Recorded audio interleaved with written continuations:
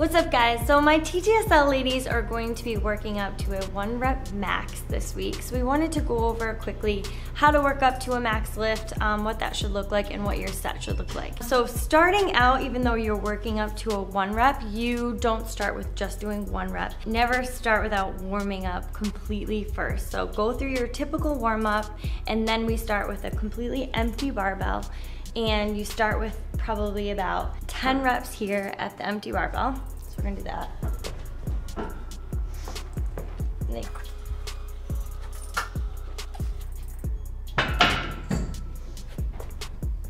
So even if it's not an empty bar, it might be a PVC pipe to start out, but it should be a very lightweight for you just to get you moving through the movement, whatever you're working up to. As we start to load the bar on, we want to be doing like 5 or 6 reps, and as you get closer to your max, you're going to decrease that number.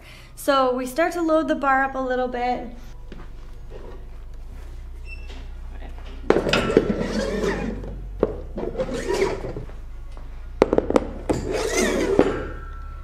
So as you start to load the bar up a little bit, you're gonna be doing maybe 50 to 60% once you start getting some weight on. And if you have no idea what that is, that's completely fine. Just think of a weight that is probably a 4 out of 10 heavy for you. So you get it on the bar and you're like, I'm struggling, this is a little bit heavy, but I'm not struggling quite yet. This is about a 4. So you load that bar up, get maybe 8 reps there, then you're gonna increase the weight a little bit more. These jumps should be about 5 to 10 pounds, not really any more than that. If you have been lifting a little bit more, your jumps can be slightly bigger, but they really shouldn't exceed like 15-pound jumps. As you start to get heavier, you're gonna decrease the number that you're doing. So now you might be at a heavier weight and doing 3 reps. You're gonna decrease that number till you get down to 1, of course, and your jumps are gonna get much smaller. So as the weight gets heavier for me, my jumps should be no more than 5 pounds total. So if you're like, I'm struggling with this a little bit, you should be adding 2.5s on the side to equal 5-pound jumps. So I'm gonna get a little bit heavier in here.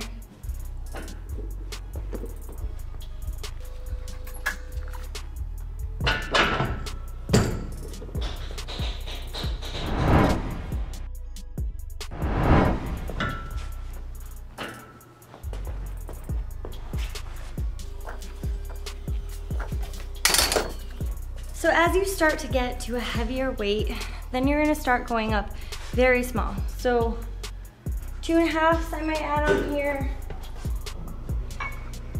to equal 5-pound jumps, and then you're just doing 1 rep from there on out. So if I added a total of 5 pounds on here, just do 1 rep, successful make, take the 2.5s off, add the 5s on.